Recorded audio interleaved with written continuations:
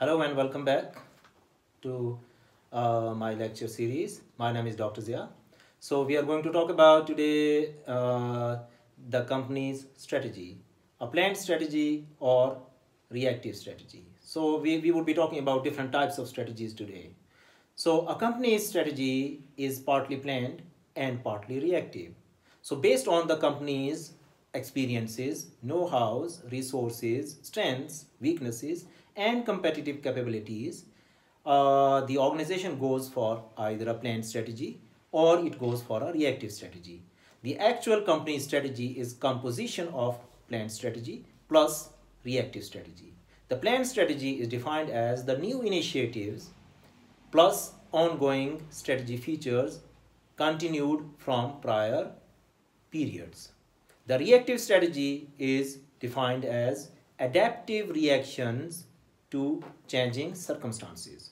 So, composition or combination of these two make the actual company's strategy. Okay, what are the hows that define a firm's strategy?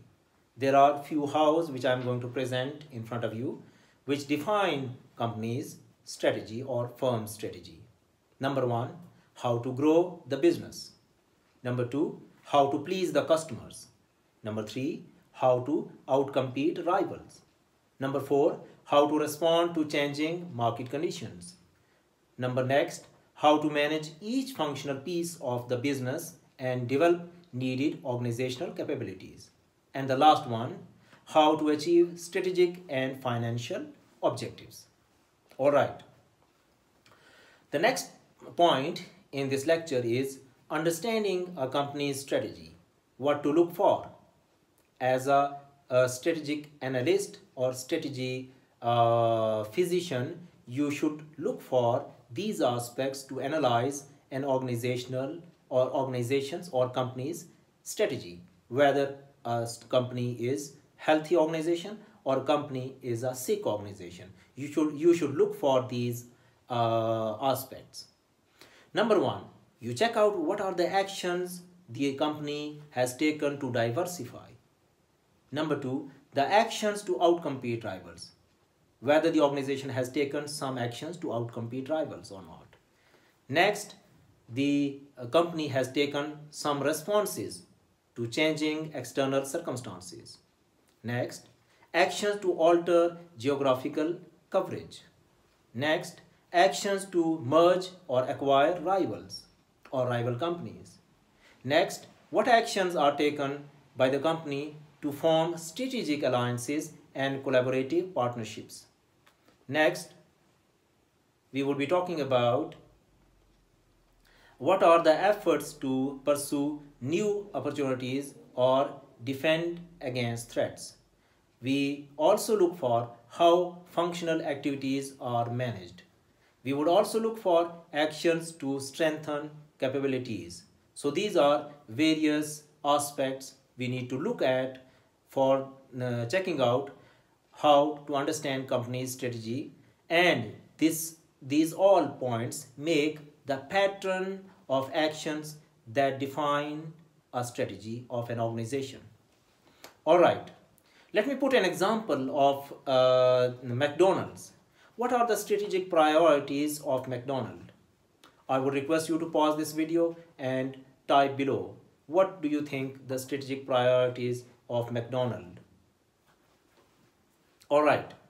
The strategic priorities of McDonald's are continued growth, providing exceptional customer care, remaining an efficient and quality producer, developing people at every organizational level, sharing best practices among all units, reinventing the fast food concept by fostering innovation in the menu, facilities, marketing, operation, and technology. All right. So, I have a small question. What is a strategic plan? What is a strategic plan?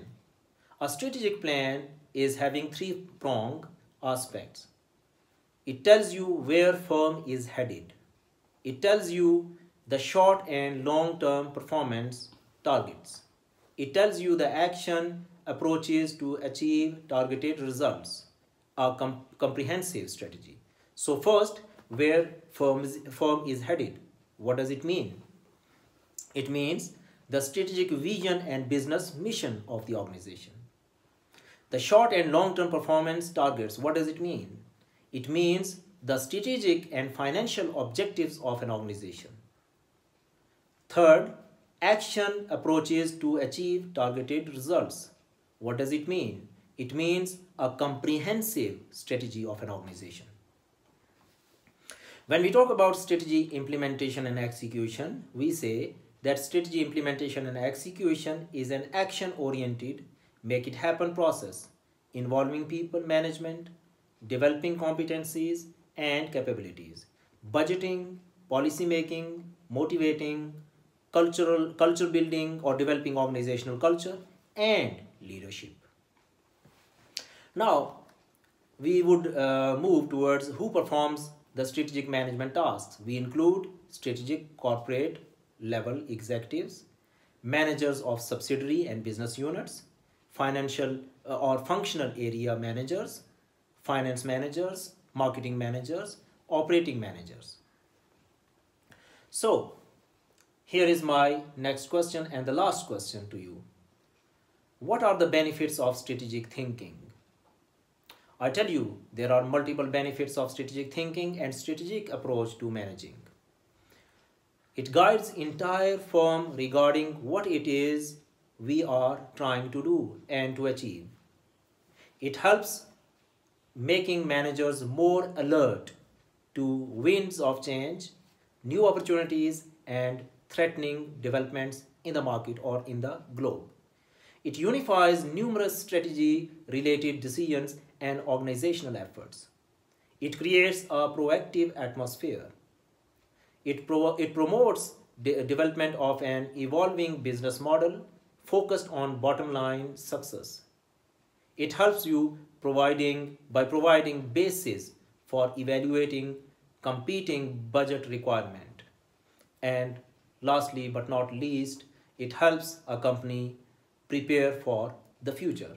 So be on strategic thinking and a strategic approach, and keep a strategic approach to managing. My name is Dr. Zia. If you like this video, please subscribe, like and share. I thank you very much and see you in my next lecture.